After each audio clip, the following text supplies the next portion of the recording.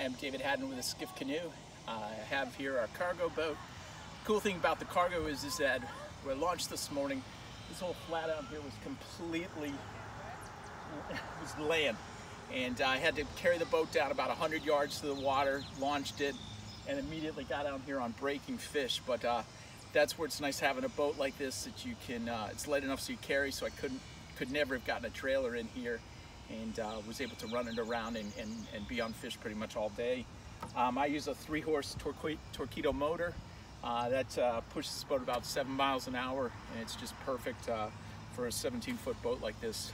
40 inches wide, super stable, and you can see a lot of gear inside it, and just a perfect fishing boat. So for more information, go to our website, www.esquif.com.